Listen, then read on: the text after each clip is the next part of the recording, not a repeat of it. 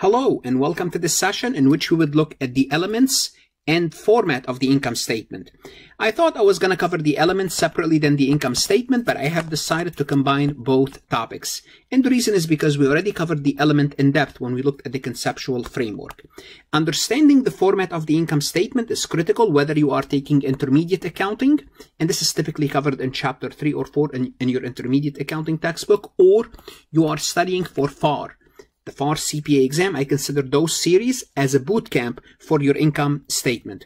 Whether you are an accounting student or a CPA candidate, I strongly suggest you take a look at my website, farhatlectures.com.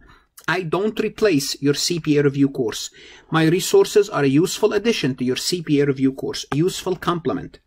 Simply put, you keep your course. You use me as alternative, backup, someone who's going to explain the material differently than your CPA review course, which in turn will help you understand your CPA review course. Your risk is 1 month of subscription. Your potential gain is passing the exam.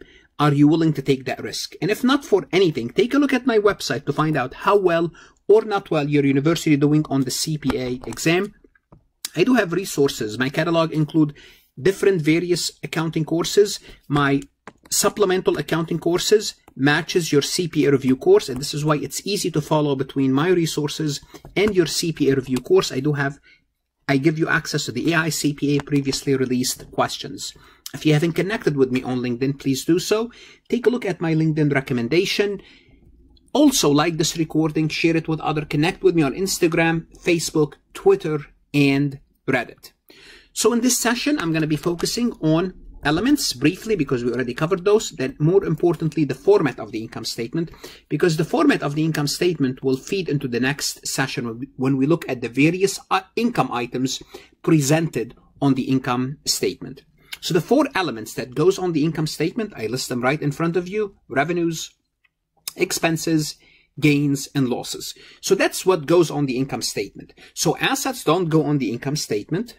Liabilities don't go on the income statement. Dividend don't go on the income statement. So the first thing you need to know is which elements goes on the income statement. That we need to understand what each element means and how do they all fit together. Okay, so revenues. What are revenues? Well, revenues, they result in increases in assets or a reduction in liabilities. Simply put, revenues are something that's going to increase your asset, usually cash, or you can reduce your liabilities. If someone owes you something, you can provide them a service or you can give them goods or services.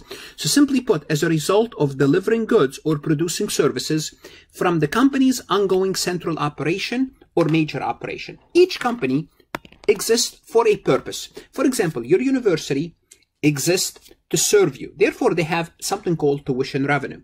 You pay them, and that's their central major operation.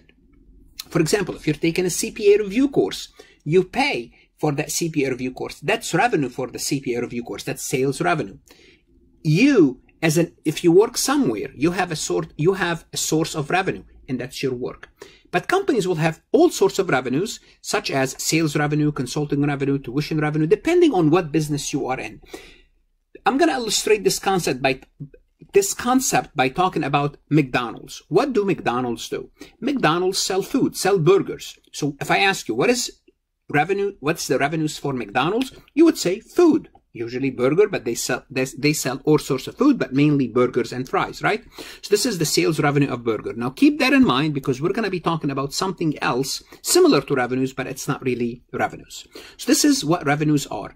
What the company does on a day-to-day basis to increase their assets, to generate more cash, and that's their revenues. Expenses, what are expenses? They are decreases in asset or increases in liabilities. Sometimes you don't pay for the expenses, but they're going to increase your obligation to pay for them on the future. In a sense, they're opposite of expenses. Why? Well, you need expenses to run the business. Like McDonald's, they need to buy the buns, they need to buy the bread, they need to buy the fries, they need to hire employees, they need to pay for insurance, they need to pay for taxes, they need to pay for rent, they need to pay for maintenance, they need to pay for all sorts of different expenses to run the business on a day-to-day basis. That is what expenses are. Expenses are basically a cost to run the business, and expenses usually are matched with revenues. So if we incur an expense, if it's generating revenue, it gets matched with that revenue. Now let's talk about the third element of the income statement, and that's gain. And what is gain? Increases an asset or a reduction in liabilities. Hold on a second. This sounds like what? This sounds like exactly like revenues. However, as a result from peripheral or incidental transaction of the entity. What does that mean? Simply put, you're going to increase your assets or you're going to have less liabilities because you satisfied your obligation as a result of some event. What could be that event? Examples of gains, for example, a sale of property, plant, and equipment. And the best example I can give you is McDonald's. Okay? I'm sure you're aware, and I'm pretty sure you see those trucks on the road every once in a while, McDonald's truck delivering fries or delivering burgers to their stores. Now, guess what? Every once in a while, McDonald's will sell these vehicles. They don't keep them forever. They sell them. And sometimes they might sell them at a gain. Usually they don't, but let's assume they could sell them at a gain. What is a gain? Well, a gain is more than their book value. If they sell it more than the book value, they will have a gain. Sometimes they sell them at a gain. So if you want to go to McDonald's and you tell them, look, I'm interested in buying one of your delivery trucks, they would say, sorry, we don't, usually they call the cops because, they think you're nuts. And, at McDonald's, there's a lot of wild incidents. So you cannot buy a delivery truck, or a delivery truck from McDonald's. That's not what they sell. But they do sell them. But that's part of their peripheral activities. They do it every once a year or twice a year. They replenish their truck inventory. So that's not really a gain. And sometimes they might sell this truck and incur a loss. A gain is when you sell it more than the book value, a loss when you sell it less than the book value. Also, McDonald's could have investments. They can invest in Apple. They can invest in Amazon. They can invest in other companies. As a result, they make an investment, they sell it, they have a gain. They sell it more than what they paid for it. They have write-off of assets. Those are all gains. Also, they could incur losses. Losses are the opposite of gains. Decreases in assets or increases in liabilities from peripheral or incidental. If we go back to this truck here, they might sell it at a loss. And usually they sell them at a loss because who's going to buy a truck that's already been used and the seller will have a gain? Usually it's at a loss, but it doesn't really matter. Okay, so losses are the opposite of gains. Also, McDonald's could buy Apple stock, then sell it and incur a loss. That's a sale of an investment. So those are the four elements that goes on the financial statements. So notice here, we don't have assets. Again, we don't have liabilities. We don't have dividend. Those go somewhere else, right? So we have to know what goes on each financial statement. And eventually we'd look at the balance sheet in details as well. But today, we're going to be focusing on the income statement. Again, the income statement will have the name of the company, the name of the statement, and for year ended or for period ended. And the reason I said again, because in the prior chapter, we briefly covered the income statement, but now we're going to dig deeper into the income statement. So the first thing we're going to understand about the income statement, usually the income statement is separated into operating section and non-operating section. Then we're going to have a section for tax. So this is the simple income statement, which is, it's simple for us now, but it wasn't simple earlier. In other words, earlier it was even simpler because earlier we just took revenues minus expenses. Now we're going to break the income statement into three components, the operating section, non-operating section, and taxes. And those are not the only three components. You're going to see in the next session, we're going to be adding more components to the income statement. But generally speaking, any company will have those three sections. They will surely have the operating section, and they will surely have to pay taxes. Now, companies may or may not have a non-operating section, but the point is we have to understand the various components of the income statement. Now, also the income statement, we could have a multiple step or a single step income statement. First, I'm going to show you the multiple step income statement. The multiple step income statement basically break the income statement into various intermediate sections to help you make a better decision about the company. And we're going to look at the multiple step as well as the single step and compare the two. Now, why do companies provide multiple step? Multiple step highlight certain figures that are relevant to investors, relevant to creditors. The company wants to show, like gross profit. What is gross profit? Gross profit is sales minus cost of goods sold. For example, this company here, they have sales of 120,000, cost of goods sold of 75,300. Their gross profit is 44,700. So if the company wants to show you, wants to highlight this figure, they will prepare a multiple step income statement to show you their gross profit. That's what they want to highlight. It's highlighted in multiple step. And this is an important number for investors, because when you want to invest in a company, you want to see how much they're selling their product for versus their cost. And you can compare, for example, McDonald's to Burger King, McDonald's to Wendy's, McDonald's to some other burger place. So that's very important. Then the company would list their operating expenses. They need expenses. Remember, we need expenses to run the business. So we kind of took care of revenues. Now also sales revenues could be, we could get the net sales, which is sales minus returns and allowances, but we don't have to worry about this much today. Operating expenses, we could have selling expenses and we could have administrative expenses. So under operating expenses, we can break this category into two components, and we're still working within the operating section. What are selling expenses? Selling expenses are costs incurred to help you sell your product or your services, like sales commission, depreciation on sales equipment like delivery vehicles, delivery expense. So any cost that's going to help you directly sell your product is called the selling expense. And notice we add them up, and selling expenses happens to be $17,150. Then we have administrative expenses. What are administrative expenses? Administrative expenses are costs incurred to run the business, but they're not related to sales. They're related to the whole company, support the whole company. They could be like officer's salary. Notice depreciation, but office furniture and equipment. Office, not sales. So notice depreciation in both ends. Okay? We could have other expenses such as rental for renting something for our operation. Usually employee salaries like human resources, payroll, those are administrative expenses. Versus sales commission. So sales commission are form of payroll, but since those employees are being paid to generate sales, it's considered selling expenses. So you could see the same expense in this category and in this category, depending what's being done. For example, advertising expense would always be a selling expense. Of course, sales commission would always be a selling expense. Okay, renting your sales offices would always be a selling expense. I want to make you aware of this. So now we add the operating expenses. They are up to $26,010. We'll take gross profit minus the operating expenses will give us income from operation. And usually this is another important number.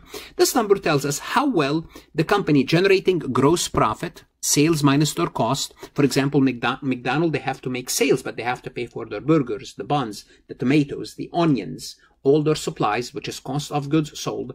Then after that, after their gross profit, they have to pay their employees. They have to pay the delivery people. They have to pay the insurance on the place where they operate. They have to depreciate the equipment. They are listed here. And after that, we know whether the company is making a profit or not making a profit. So gross profit minus operating expenses, this is the operating section of the income statement. Operating section, because we have an operating section and we have a non-operating section. And a company cannot exist without an operating section, because you exist to do something, and that something is the operating section.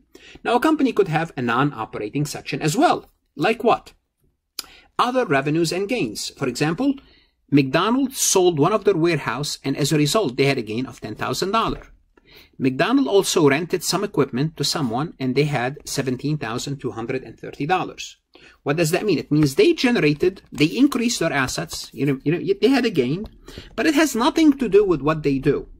For example, McDonald's, they're not selling burgers. They sold their warehouse. They rented some equipment. That's not revenue. Well, that's good. That's going to increase their assets. Therefore, we're going to take 18,000 plus the 10,000 plus the 17. Now we're up to 45,920. Also, this is basically, we're starting the non-operating section. Those are non-operating. Also, they might have other expenses and losses with their non-operating, like a loss from a sale of an investment. They sold an investment, they incurred a loss of $5,000. Also, interest expense. Interest expense is the cost to borrow money. When you borrow money, it's how you finance yourself. It has nothing to do with selling burgers, how you finance yourself. Therefore, it's listed under other expenses and losses. And interest expense is important that we have a separate line on the income statement, is how much are we paying a cost of bringing money to the business. Interest expense, the cost of money, the cost of borrowing. So this is non-operating. Then obviously we're going to subtract those, and we're going to come up with income before income taxes, which happens to be $39,060. Then this is the third section, which is tax. So it's important to know that the way you pay taxes on operating expenses will be different than the way you pay your taxes for other items that we're going to see later. Items that we call below the line, which you will see in the next session. Okay, so these items, operating and non-operating, we compute them, then we compute the tax. And I'm assuming here it's 21% tax rate, which is the current US tax rate. Our taxes are $8,203. Our net income is $30,875. And we'll talk about earnings per share later. But those are the three sections: operating, non-operating, and tax. Now, are these the only three sections on the income statement? And the answer, absolutely not. You would wish. For most companies, you could have those three sections, but you're going to see in the next session, we're going to be dealing with various items such as discontinued operation, non-controlling interests. So there are other components that we have to be aware of that are called basically below the line. And we'll look at those later on in the next session. Now, this is a multiple step income statement.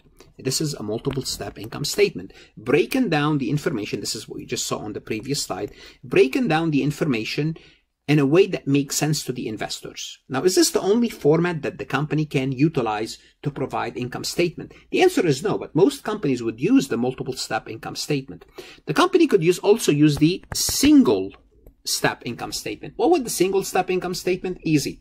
They will bunch all the revenues and gains together, okay, which is, notice, sales revenue, gains, and rent. They bunch them all together and they end up to $147,230.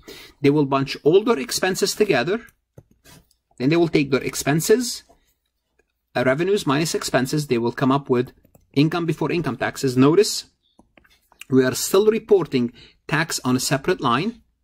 That's $8,230. And notice, net income is the same, whether you are using the multiple step or the single step income statement. And that's the point. The point, they give you the same figure, except they are presented differently. Most companies use the multiple step income statement. Now, at the end of this recording, I'm going to remind you, again, I don't replace your CPA review course, because I don't. I'm a useful addition to your CPA review course. In the next session, we would look at other topics on the income statement, and specifically, I'm going to be looking at unusual and infrequent gains and losses and non-controlling interests. Invest in yourself. Your CPA is a lifetime investment. Once you have it, it's forever. Invest, take care of it, put it behind you so you could focus on your career. Good luck, study hard, and of course, stay safe.